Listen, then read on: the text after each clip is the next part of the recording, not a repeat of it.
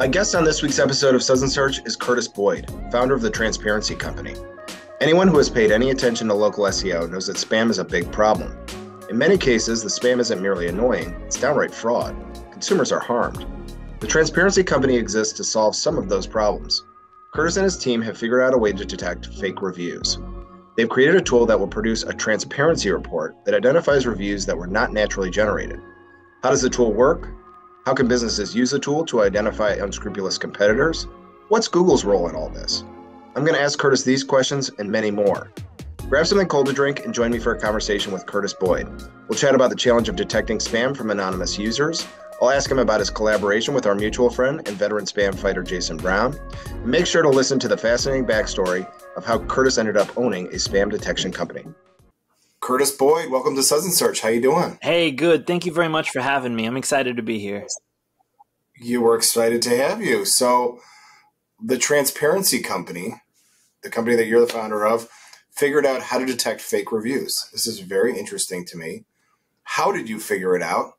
Was there some eureka moment where you were like, oh, this will work, and you figured something out? Or how did you come about detecting these things in the first place? Oh, man. Well, my story starts a few years back, about 9 years ago. I was a student nurse in a hospital. I was finishing my last year of nursing school. I was precepting in the ER, and I ran into a doctor who started complaining about a fake review that was hurting his private practice. And he put me into a bad mood, and so I started complaining about my student loans. And the doctor, just kind of like gave me rolled his eyes at me and was like, well, if you can figure out how to remove this fake review, I'll pay off your student loans. I was like, but doctor, this is 32 grand. And he's like, I've probably lost 150 grand just this week from this fake review. I charged 10 to 15 grand a surgery. I've lost 10 consultations that I know of. So I'd be happy to pay off your student loans, Curtis. My mom worked at the hospital. She knew who that doctor was. And so she's like, Curtis, he's good. He's probably good for it. We all know who he is. So I was like, oh, okay, I can do this.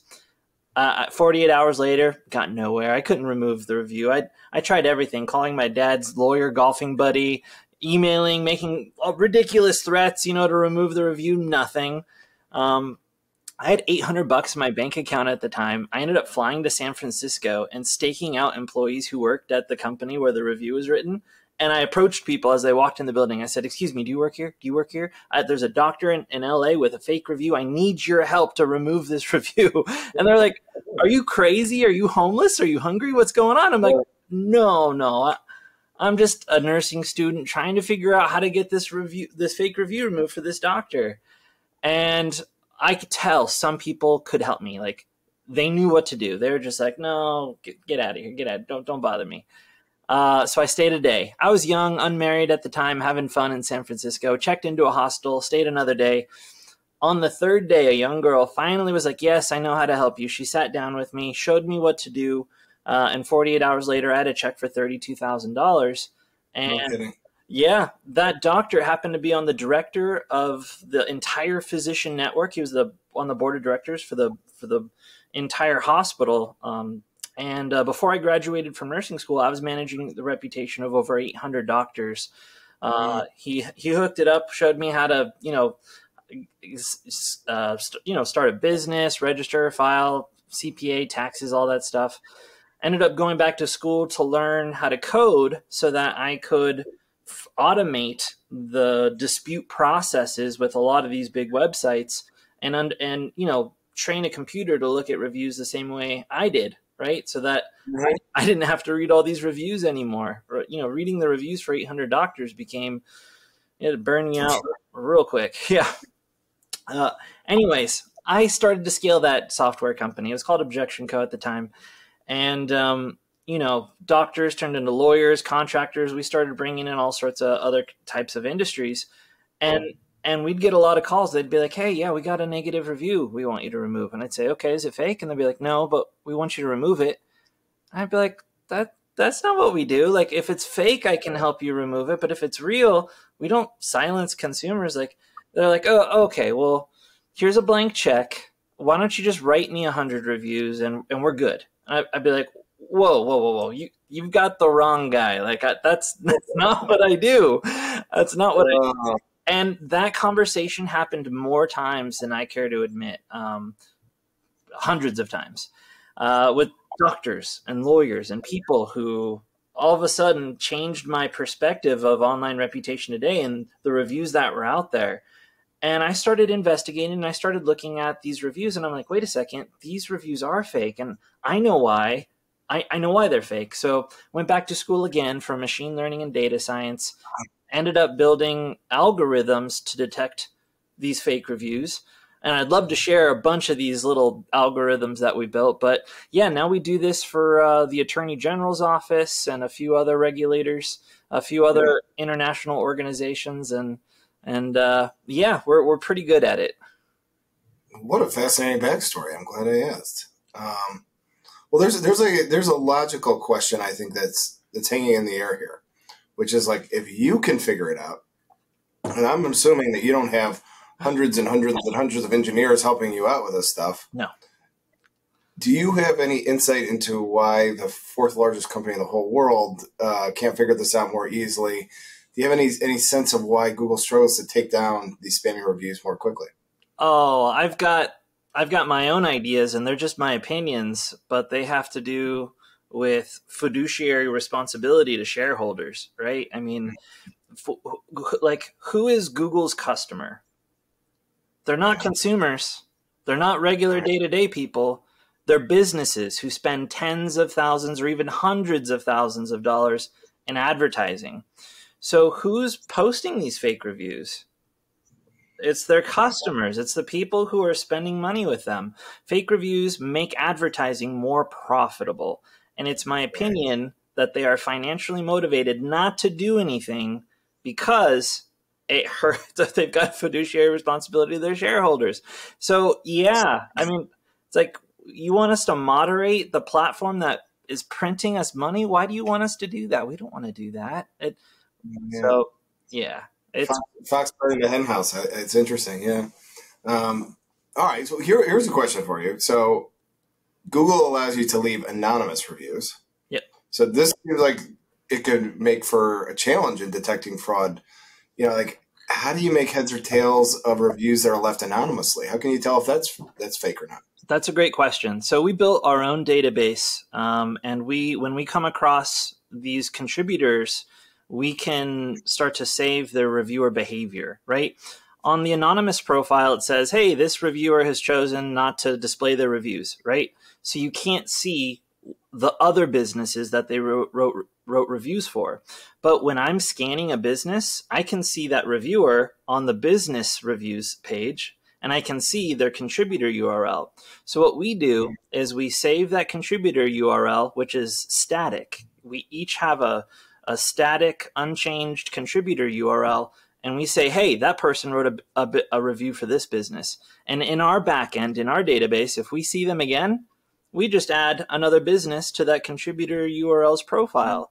So we are mapping it out on our own and are able to map all of this out despite them having turned on the anonymous feature. And we can connect to see what other businesses they've written reviews for. We look for, lots of fun things like category diversity. Is there a healthy amount of different business types? A shoe store, a coffee shop, a dentist, maybe maybe they went and stayed in Hawaii. That's good. Like we like to see vacation reviews. But what's bad is when I see, they're writing, reviews for 9 different locksmiths throughout the country, right? That's normal. Yeah. Yeah, exactly. All right. Well, very, very interesting. So we're kind of going through this, and it feels like I should take a beat here. So anyone in local SEO knows how big of a problem, spam in Google My Business or Google Business Profile is. But there are people who are watching this who probably don't work in local SEO. They don't follow this moment to moment. Can you help to summarize? You seem like you would be able to do this. Can you help to summarize the enormity of the problem? Do you have any kind of like ballpark of how many reviews are spamming? Totally. Like that? Totally. So in 2019, Google disclosed that they removed 55 million reviews from the platform. In 2020, they disclosed they removed 75 million reviews from the platform. And in 2021, they disclosed that they removed 95 million reviews from the platform. It's an average of 280,000 reviews per day being removed. And in my opinion, it's just the tip of the iceberg, right? It's that, fine, it's obvious. Maybe we'll do something about it today, right? It's overwhelming. It's an overwhelming number. If you think about the cost businesses are spending, $5, $10, $50 per fake review, and we know that they're removing 280,000 fake reviews a day. You think about the billions of dollars that are being spent on fake reviews. It's a $1 billion industry. Fake reviews are. It's a massive industry that employs tens of thousands of people overseas in giant warehouses where they sit at their computers and they create fake profiles all day long, and they come up with fictitious content, now sometimes using GTP3, which is pretty interesting. That is interesting. Yeah. Well, I think the other thing, maybe somebody else, another thing that people who are listening to this might not realize is that fake reviews aren't just annoying. The example, or even costly, right? Like the example of the doctor, some money failed to flow to his pockets. That's very annoying. But there are instances where fake reviews are like the linchpin for a criminal perpetrating a fraud. Like this gets to serious life and death, lose your life savings territory pretty quickly, doesn't it? Absolutely. There are certain professionals where if you hire them, they can ruin your life. I mean, really ruin your life. Doctors, lawyers, contractors, that's really where we specialize, and we try and make the best predictions as possible, whether those reviews are real or fake. But if you hire the wrong doctor, you can die. If you hire, for example, there was a obstetrician who decided to change careers and go into cosmetic surgery and started out of nowhere offering breast augmentations. Many of those patients were botched and will have lifelong scars and revisions over and over and over. And those 5-star reviews that people read that led to choose this doctor, they took them at face value. They just trusted that they were real. They thought, oh, big tech's got me. They would remove fake reviews for doctors. Not at all. Not at all. So, yeah, moving companies. I mean, there's so many stories about people that will come pick up your stuff, park it, and say, hey, you want your stuff? Why don't you give us $2,000 and we'll think about it? Yeah. Right? Yeah. Just extortion artists. And those fake reviews make it easier to hire people like that. There's so many lead gen companies out there that create these fake listings, populate with fake reviews. And as a consumer, you say, oh, great, yes, I'd like this service. And I'll give you my name and email, no problem. And now they're selling that lead to a random company who I can promise you, doesn't have a 5-star profile, right? And they have no idea who they're about to work with. Companies who need to use lead gen companies usually have pretty terrible reputations, right? They have bad reviews. So yeah, it's pretty bad out there. Well, our mutual friend Jason Brown was on Suds Search, and he was talking about a story about drug rehabilitation places. And so these are the sorts of businesses that get into it. These are life and death matters at times. So it's not just an annoying thing. These are really malicious intent in some of these fake reviews. So I wonder about Jason. So he's one of the most well-known spam fighters on the planet. Yep. You guys are teaming up. That's a big addition for you guys. It was huge for us. I love Jason. I think he's got this righteous indignation going. Tell us what it's like working with Jason, what he's brought to the table. Oh, he's such a passionate guy. He flew with me to the last Attorney General meeting where we did some training with the staff, and we helped them understand these are reports and why these businesses have fake reviews so that they can do their thing, sending notices and what have you to these businesses. And the passion and the fire he has about this, the consistency and going after these businesses. A lot of people, they will look at a company, get upset, and then they'll try once, right? They'll try reaching out to an administrator just once, and they'll give up after that. Jason is tenacious, so he's kind of like a bloodhound. If you just feed him the scent of blood, he's going to go after it in a way I've never seen before. He's gotten more results for our clients than I've ever seen previous to having worked with someone like Jason. So, yeah, it's been a dream come true. I mean, I've never met anyone else who really cares about review fraud as much as Jason does. I echo that sentiment. So, all right. So you've mentioned them a couple of times. The Attorney General, there's the FTC gets involved in this stuff. I believe you guys work with them as well. I've never had a relationship like that with a government entity. How does that relationship work? How do you guys work in partnership? I've never done government contracting before, any of this, so I didn't know how procurement worked or how government, budgeting worked, but having gone all through it officially, right, and getting, these award letters, signed contracts, RFPs, RFQs, and really going through their process, it's neat. It's pretty cool. But it makes it so much more official. It's really empowering to know that our data is used by regulators to sue businesses with fake reviews. If you think of, these traffic cameras that are recording cars as they go through red lights and are violating, local traffic law, and they're sending it to the government, the regulators, to issue a citation and ticket. That's kind of what we're doing, in the sense that we are recording businesses who are cheating and violating advertising laws, sending it to regulators, and now those regulators, for the first time, can give them notices and start to sue them. Just a few months ago, businesses, and with one of the AGs we worked with, or still work with, sued a business for fake reviews, and in about 9 or 10 weeks, they settled for $150,000. They saw the evidence we had prepared, and they were just like, we want to get out of this. How much do we have to pay? And yeah, it was very abrupt after the lawsuit was filed. Oh, that's interesting. I have a question. So this is something I thought about before the interview. So what if a business owner runs a scam and finds that their business has a lot of fake reviews? Mm-hmm. It's the first time they realized it, right? There are some benign reasons why that could happen, or some understandable reasons, maybe, like the business owner is just kind of running the business and he hired some nefarious agency because they thought they looked good or something like that. In any event, they run the scan and the results are bad. Mm-hmm. What can they do? What's to be done? Yeah.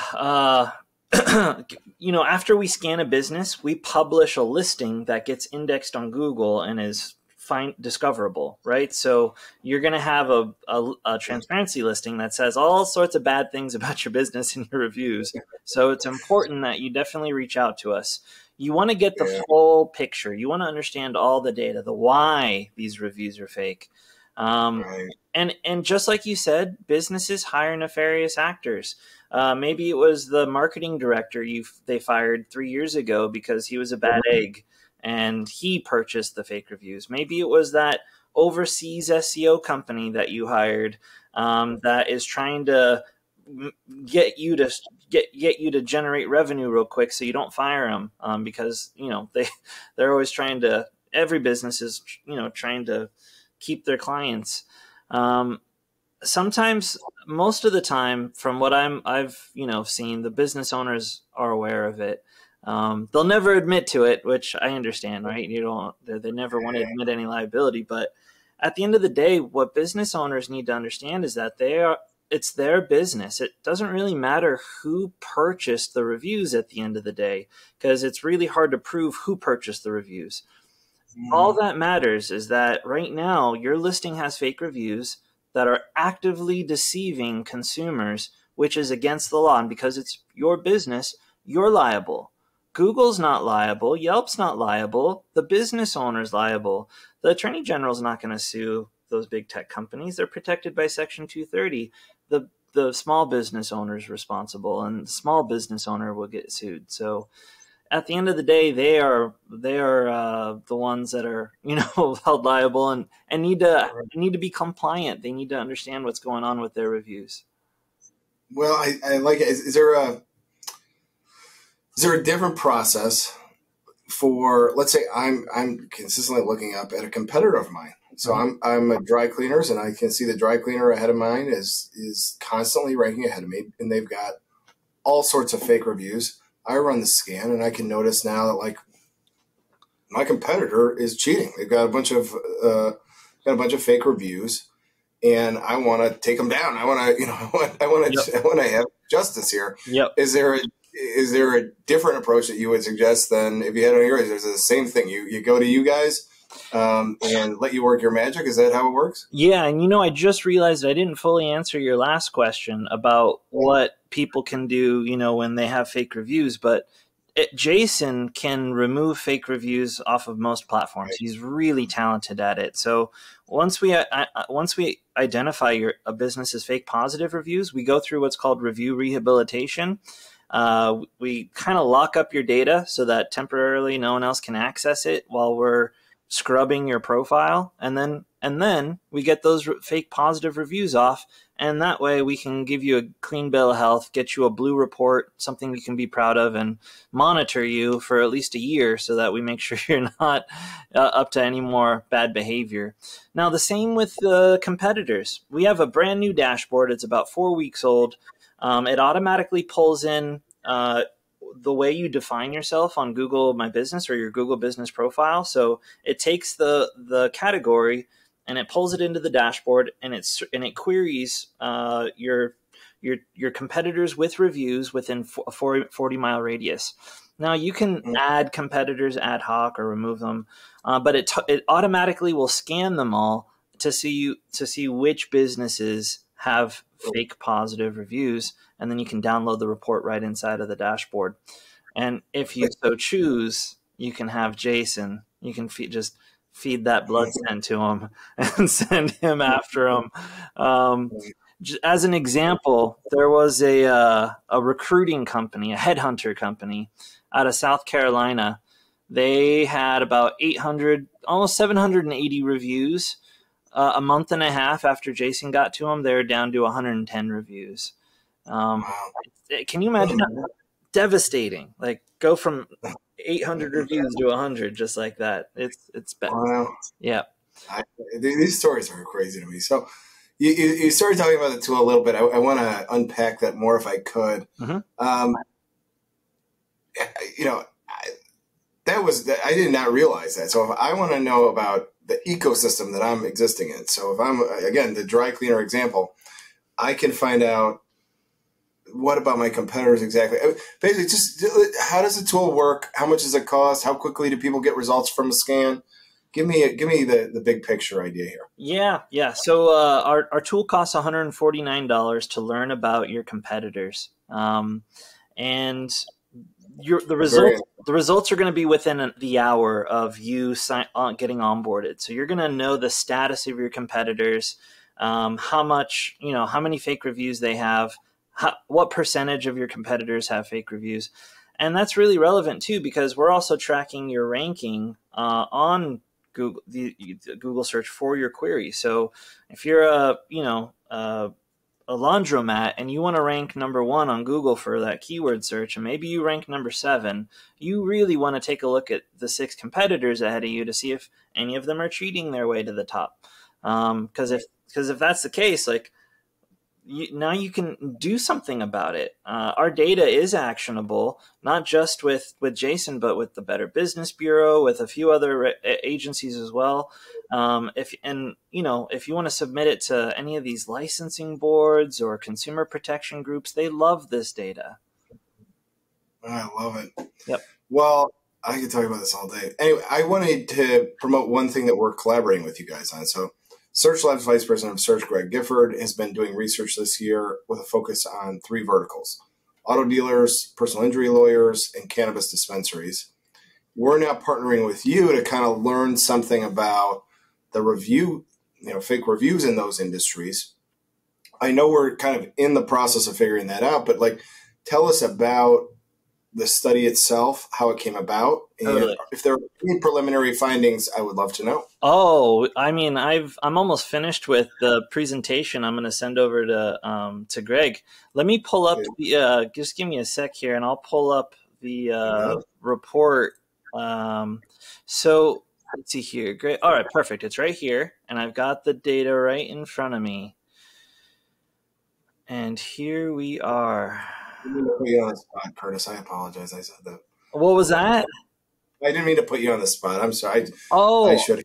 No worries. I'm just lucky that I have the data right here. Okay, so we scanned 8,762 businesses altogether. 8,700 something businesses. Okay, that's a critical mass of businesses. Okay. Yeah, altogether 2.7 million reviews in this sample size. So it's a fairly good sample size of 2.7 million reviews. I'm gonna write this down. All right. Yeah, it's kind of embarrassing, but about 200 of the businesses just really stubborn, refused to scan. So we got 8,500 of those scans done. We just migrated to Kubernetes, which we're really excited about because we were able to do all 8,500 of those scans within like 57 minutes. It was poof. Oh, it was really cool. Yeah, to see how fast our Kubernetes setup goes. But let's see here. I mean, what kind of teaser information would you like? I've got, you want a total percent of fake reviews? I would. Yeah, all right. Yeah, all right. Literally, you could say that wouldn't be I think. Who do you think has the highest percentage of fake reviews? Cannabis, PI, or auto? I'm going to guess lawyers. Nope. It's cannabis. That was going to be my second guess. Yep. Apologize. I didn't mean to ruin it for you. So, yeah. No. Wow. So cannabis more than lawyers. Yep. Okay. Cannabis. Yeah. And you got to think about like the sample size. I don't know how these businesses were chosen by Greg or, what types of businesses, but overall, we saw a much higher percentage of fake reviews in this data set than PI lawyers. Let's see here. Now, this is the first time ever car dealers have been the winner, the gold medal winner. So that's interesting. Okay. Yeah. So it starts at around 27% of fake reviews for cannabis. Then for PI it goes down to about 21%, and then for auto it goes down to about 9%. So auto's considerably less spammy. Yes. Yep. And we hypothesize there's a few different reasons for that. In PI law and in cannabis, you have fake listings, where it's much harder to fake listings in the auto industry because, well, you need cars there. So there's a few other reasons too. But we have a list of the major brands. The 182 major brands that we caught with fake reviews versus the 110 small used car dealerships that we saw. So a lot of interesting little things about the data that we saw. So I didn't think major brands would be cheating more than used car dealerships. But that I would not have thought that. Yeah, but I don't. Is there any possible way there could be a false positive? Like we're scanning quickly. That speed was impressive. Is there any way that there could be a false positive? I mean, yes, totally. Plus or minus 3% or something like that? Yeah. So we have two different tiers for our suspicious reviews.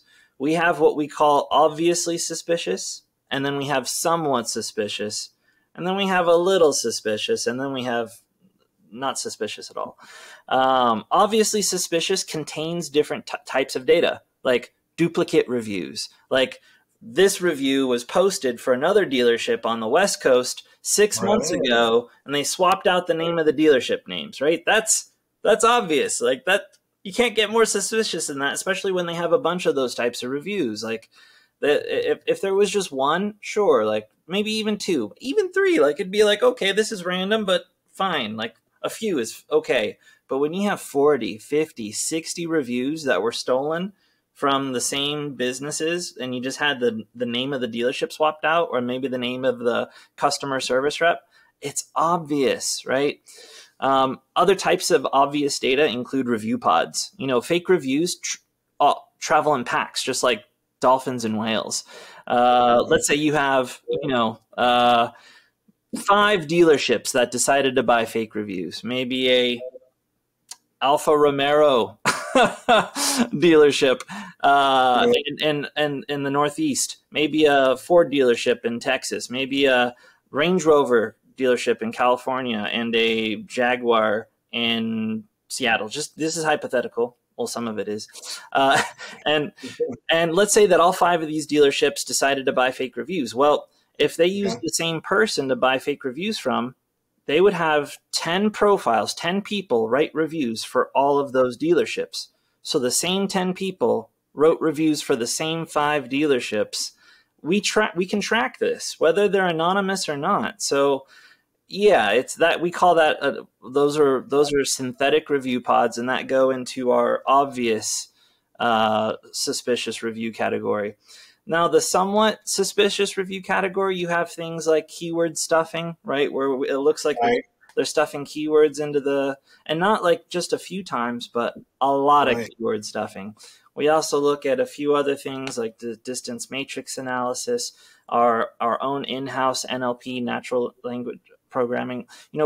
If you have a business with 100 reviews, you should have 100 authors. 100 human beings. I write different than the way you write. I promise you are a better writer than I am. But our NLP can separate these two styles of writers and say, hey, these are 2 different people. So when you have fake reviews, a lot of the time it's the same person writing multiple reviews across, different profiles. So we cluster them, and then we label it properly. That's fascinating.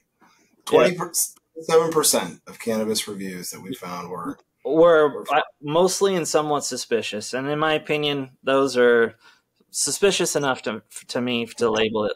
I'm good with labeling it suspicious, just not trustworthy. That's amazing. Better than 1 in 4. Wow. Well, I am fascinated by this. I would say anybody who is listening to this, be on the lookout, because I have a feeling Greg Gifford is going to be speaking about this at conferences. We'll probably blog about it. You will be hearing about it more, and we really appreciate the collaboration, Curtis. So, well, thank you again. I mean, we're out of time here, but if people want to learn more about you or the Transparency Company, where should they go? What's your favorite social media? What's the best way to get in touch? Oh, man. So I'm active on Twitter and LinkedIn. If you guys want to chat with me, I love talking about fake reviews. If you got a competitor you want to look at, just you guys can chat with me. If you want to learn about the company, definitely go to our website. It's askfortransparency.com. You can learn more about our review compliance programs and, some of our big customers. But yeah, it's been an absolute pleasure chatting with you, Mark, and I can't wait to continue to publish more data about this. I'm super excited about our collaboration with you and Greg, and we're really grateful for the opportunity. Likewise, and you guys are the good guys. I've known Jason for a little while now, and getting a chance to meet you. You guys are fighting the good fight, and I just wish you the best. Like, keep doing what you're doing, and you've got a big fan here in Chicago. So I'll sign off for now and give you a virtual cheers. But yeah, for everybody listening, we'll be back next week with another episode of Suds Search. Thanks, Curtis. Thanks again.